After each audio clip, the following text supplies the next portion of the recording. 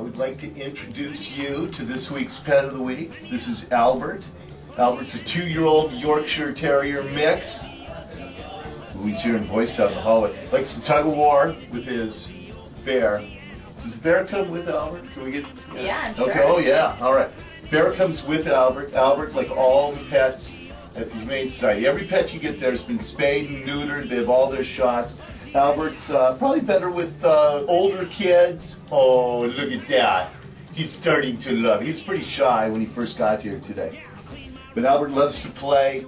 He'd be great in a smaller house, an apartment dog. You know, the Yorkshires are great with that, but they still have lots of energy, So big houses work too, because they love to play all the time. And look, he loves to smile. Yeah. But you know what? I'll show you one thing about Albert. Very strange. Have you ever seen a dog refuse a dog treat? Yeah. Albert just sniffs it and goes, this is what I do when I go to fancy restaurants. Same thing Albert does. Yeah, not interested. So he's not going to eat you out of house and home either, apparently. Or you buddy boy. Or you buddy boy. So Albert is one of the many great pets available at the Seattle Humane Society. You gotta lay that face. Come on. Come on.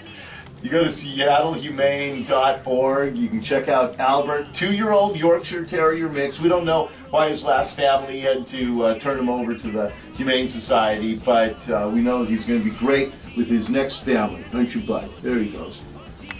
Yeah, he's starting to love. So why don't you get Albert into your family? Oh yeah, and he shakes too. Albert, go to seattlehumane.org, check him out, check out all the wonderful dogs and cats that they have available. And thanks for checking out our Pet of the Week.